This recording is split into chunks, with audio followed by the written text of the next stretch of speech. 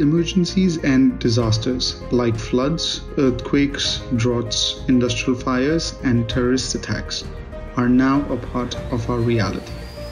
Disasters can strike without warning, and our emergency response units and security forces must get ready for the worst.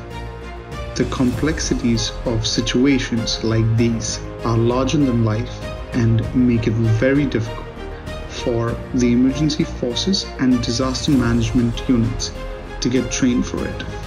Imagine a virtual reality system that puts you in an earthquake scenario and trains you for it under complete control. A strong 7.2 magnitude earthquake hits the region where large buildings crash down, people stuck in debris call for help, first responders rush to the scene, gathering crowds get in the way, and it begins to rain. This is just one of the scenarios that can be designed in virtual reality.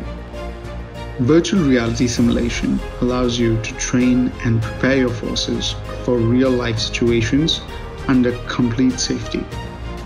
Virtual reality enables training of all individuals and disaster response units, including scene incident commanders, firefighters, ambulance drivers, rescue commanders, security forces, and Black Cat commanders. In a virtual environment, response units can be taught on what decisions need to be taken, what resources to deploy, when and where to look for suspicious baggages and vehicles.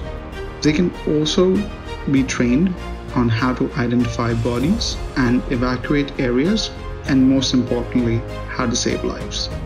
To ensure that your teams are better prepared, Tecknotrove Systems offers customized virtual reality and simulation solutions for critical training applications that help you train your forces for real disasters under complete safety.